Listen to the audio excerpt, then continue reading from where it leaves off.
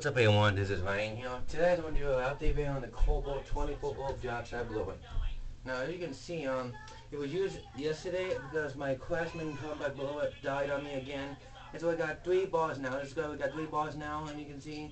But it's easy because you can see how much you spent this machine here exactly, because it's a good blower in my opinion. I'm not gonna lie, it's a very good blower in my opinion. And it takes like 2 hours to die. I mean, this is only got 2 hour battery, so you can't have anything like this, but you can see it is a brushless motor, which that's how much you expected this machine here exactly, because you know how I expected this machine here exactly, because this thing does a really good job in my opinion, and you can see how much you expected this machine like this, because if you use something like this much a little bit, and you can see it's very nice, you can see how this blower has been quite a lot used on this machine, but you can tell this thing does a very good job of blowing some grass. It did do a good job blowing some leaves, but it did struggle a little bit because it's only got a single tube on here, supposedly you can see, but very nice you expected this machine here exactly, because it's very how much you know I expected this machine here exactly, because you know how I expected this machine here exactly.